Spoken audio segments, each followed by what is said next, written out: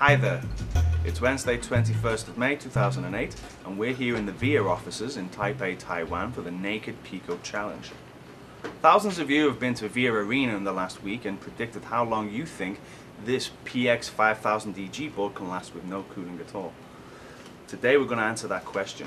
We're going to make the Pico naked. We're going to take away its cooling, we're going to run Ubuntu, we have Ubuntu loaded on this hard drive right here, and we're going to see how long it lasts. Some of you predict that it will last mere moments, others have predicted that it will last out for a week or so. Let's go find out.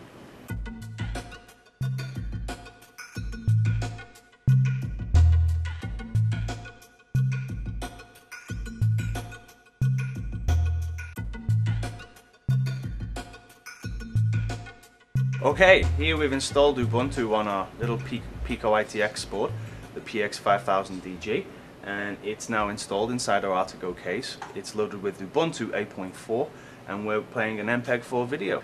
Now, for the moment of truth.